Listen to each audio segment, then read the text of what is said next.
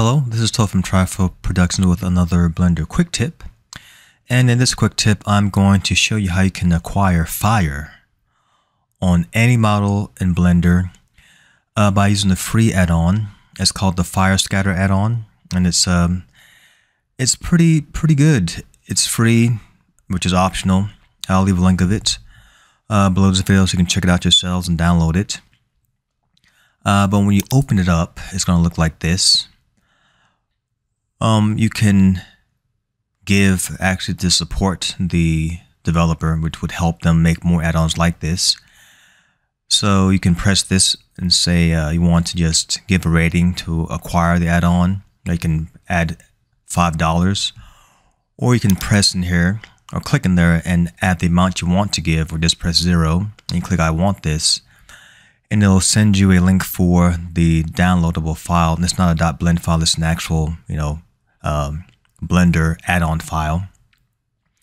And sometimes when I did it, it gave me a pop-up to ask me to accept a bundle of $15 for other add-ons. So if that happens, you just press X to cancel that out and just continue on with the process. And once you've acquired the download zip file, the process is still the same. For installation, it's for Blender 3.0 and above only, but not for 4, but only 3.0 series only. As I was saying, the installation process is still the same. Click on Edit, Preferences, click on Install. Make sure you're in the add-ons option of Blender. Then you're going to navigate to where you've downloaded it onto your system. Click on that, click on Install Add-on. And then once it's installed into Blender, just put a check in the box and just activate it. And it's just a really simple, straightforward add-on.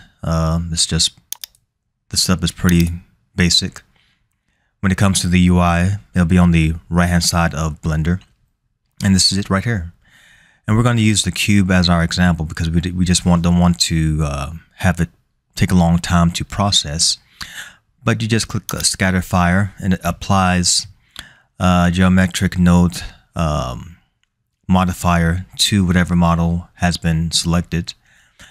And if you go to the toolbar here, or this tool wrench here for the modifiers, you can see the modifier right here, which is the geometry node modifier, which is cool. And it'll have these PNG files. That's all this is. It's just files, which helps the add-on to run faster in your system. It depends on how many PNG files you have in there. But it's right here, and this is just to apply these PNG files to your model. If we go to Texture View, click on that, you can see it's just fire and smoke. We're going to move this over to get it out of our scene. Let's left click on our Move Gizmo. Scroll down on our mouse wheel and left click and drag on the X-axis. Drag that out of the way. Let's scroll up. And if we play animation, you can see that it looks really strained at first, but you can fix that.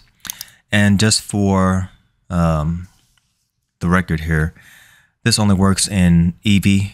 It doesn't work in Cycles. In Cycles, it's just a black plane, but in Eevee, it actually appears as fire and smoke. So it only works and renders in Eevee only. Excuse me. But let's just kind of improve the way this looks. Now the settings are just pretty straightforward. You have density, random, rotation, minimum and maximum, color, and animation.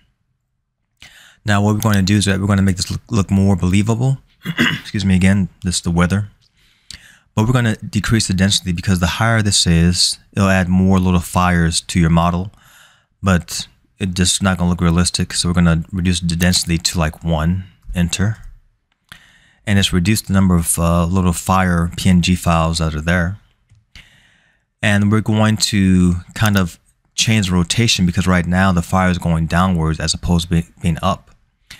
Now the rotation is on the X, Y, and Z. So on the X-axis, we want the fire to point straight up. So you left click in here, press -180. Enter. Now it's going up. If we press play, it looks more like fire being caught up because it's hot, the heat causes it to rise. So we have that, but now it's just too many little ones. So we want to increase the maximum size of the fire. So let's click in there. Let's press 2, enter. And now press play. It looks like an actual fire.